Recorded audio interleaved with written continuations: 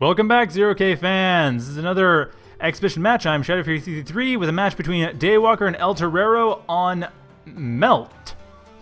This is a map that has not been seen a whole lot recently. I don't think I've ever cast it either. It's a really cool map, though, actually. It's got a nice little terrain set up. Everything starts out in... It's also really, really bright. Excuse me one second. I need to reduce the brightness slightly. That will work. Yes, that will work just fine. So, anyway, brightness aside, it is a map with a lot of pits. You see, both players start out in a pit, and there are a lot of other pits, all of them with metal in them. So all the metal extractors, except a few on the sides, have pits in them, and there are a lot of hills. This is a very, very bot-oriented map. Unlike Archer's Valley, which we saw before, this basically does not support vehicles at all. It does support Cloaky, it does support Spider. Both players are going for Cloaky, and Daywalker going for a very quick Scythe. He does have E-Cell and Particle Beam, while on the other hand, ElTorero has... Oh, he's going for Commander Junior, not even going for Morphable Commander. Interesting choice there. No E-Cell for him, but he does have an instant laser. Though in a map like this, I'm not sure how likely raiding is to be that early before you would normally get a morph. However, ElTorero is starting to stall a bit. He has far less energy. That's the big thing. He is getting up some power plants to try to make up for this, but Daywalker has all of his energy needs met from his commander alone, just getting some supplementary energy in order to overdrive and then ultimately to support later on more metal expansion. The Scythe is... Let's see where the Scythe is moving. Right now it is moving over to... Well, it's scouting out. Not quite sure where ElTorero has started up, but it is scouting himself. It is scouting him out just to make sure that Daywalker knows what's going on. And Daywalker is... Oh, right.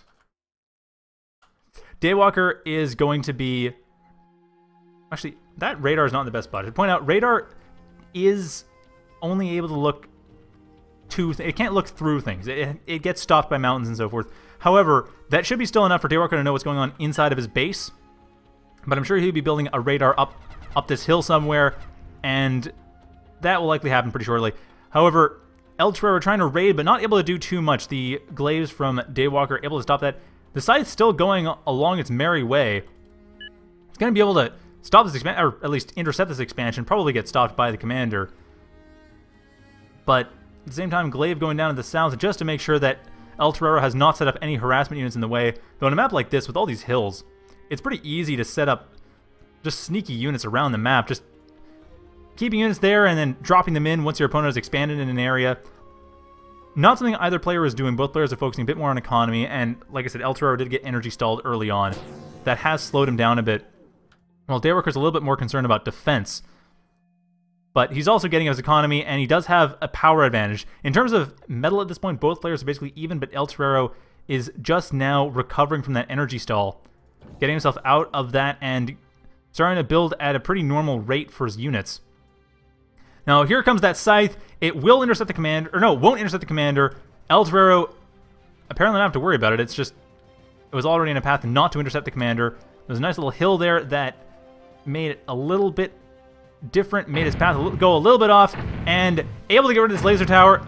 What is ElTorero going to do? Where is he focused right now? It looks like ElTorero is right now focused. He is focused on his base. He is getting his units into position to deal with this. Glaive's coming in to get rid of this Scythe, but it is already able to get rid of everything so far. It got rid of everything in this base, trying to get out of the way, and able to recloak, but the Glaives found it and are able to stop it. There it goes right at the last second, but able to go down nonetheless, and a Rector coming in to rebuild everything. While at the same time, Daywalker building towards the north side of the map instead of going towards the south side, or well, instead of going along the east side of the map to the south, it's going west along the north edge of the map. Well, his glaives are all going towards the center, and from there we'll be going over to this expansion to just properly finish it off. Now, ElTorero, on the other hand, looks like he has his own glaives, probably for defense. Not quite sure where Daywalker is going to come in from, and I should point out right now that ElTorero also has radar in not that great of a spot. He has radar in one of the valleys, he doesn't have it on any of the hills, and right now Daywalker... He doesn't have any radar in the hills either.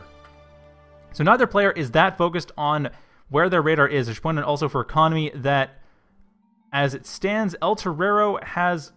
What the... Anyway, ElTorero right now has about... It's like 6 metal extractors, and Daywalker has 9.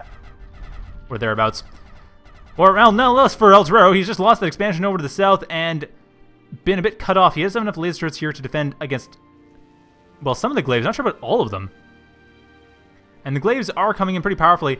One nice thing that ElTorero has done to set up, he does have ticks for just extra defense, and he does have solar collectors surrounding the laser turrets, so it's a little bit harder to get to that Lotus.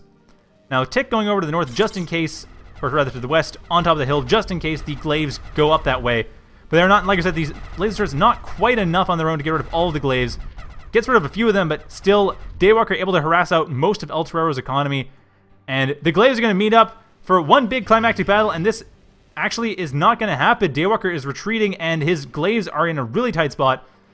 The tick coming in from the back as ElTorero's glaives come in from the front, and Daywalker's glaives are basically stuck. The tick coming in to stun it out, but the glaives should be able to deal with this no problem. And right now, at the same time, Daywalker building more glaives. He has expanded quite nicely along the north, and he does have a caretaker supporting his factory. So his factory building quite quickly, going for an air switch right now as well, and is expanding over to the south. He does have the entire north side and taking down the entire east side. And if I said west before, I meant east. But escape has actually been successful. Daywalker has managed to get most of his glaives out of there. One of them did go down. The tick did manage to stun it and get it taken out, but the rest of them able to hide and able to avoid detection. ElTorero moving back to defend the north side of the map and possibly harass it as well. So these glaives will have a bit of free reign to deal with this expansion and deal with the one over to the east of it. And at the same time, Daywalker, like I said, he's continuing to build up a lot of forces. Right now, both players are about even in terms of their cost and economy. Both players have nearly 4,000 metal in terms of military. Or I should say, they're even in terms of military. Their economy, definitely an advantage for Daywalker. He is going to be able to pull ahead from here. It's really going to come down to clever raids and snipes by ElTorero, which I don't think he has currently the awareness for.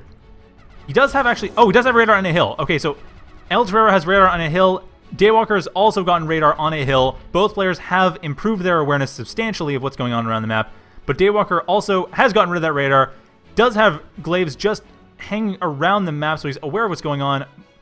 Has glaives up to the west, up on this hill over here. He has glaives over, ready to take out this expansion to the south. And he has them to defend the expansion over the north. So, at the same time, ElTorero has all of his glaives nicely clumped up in case anything wants to deal with him, though at this point, Daywalker has not gone for any ticks, nor has he gone for any warriors. Though in this map, I'm not surprised no warriors, really. It would be quite difficult to move them around quickly enough to make it worth it. And a tick has gone off, but didn't really manage to do much. Nothing was in the way for it to go off, too. It looks like it just prematurely detonated. And ElTorero appears to be trying to cross Daywalker's formation, coming in with 24 glaives. And yes, that's exactly what he's doing. Daywalker retreating, and he can't deal with this, and he's aware of what's going on. He knows that all these glaives are coming in and getting rid of more radar that ElTorero had set up. So ElTorero right now, he pretty much only has the radar in his base. That's all he has going for him for radar awareness. However, he does have... Well, he does have a good raid going to the north, but he is getting raided from the south. Daywalker once again getting rid of this expansion to the south, and no further expansion destruction attempts to this center south. But yeah, the southwest gone down once again. These glaives are just trying to hang out in a position that the laser tower cannot get them. But it looks like there is, well, a nice raid coming in here from ElTorero to the northwest, and it is getting slowed down quite heavily by laser turrets and the Stardust as well, if it gets in range. Most of ElTorero's glaives are not here. Actually, most of them are dead. Looks like they were already killed by that laser turret before they really had a chance to harass too much. So ElTorero once again losing most of his glaives. And deciding that is game. The air switch from Daywalker coming to fruition with the Phoenix. And that is it. That is the game. So I'll be back shortly with another match. This time we're going to be some slightly, I guess, lower profile players. ElTorero once again versus Klon. So I'll be just a couple minutes. Stay tuned.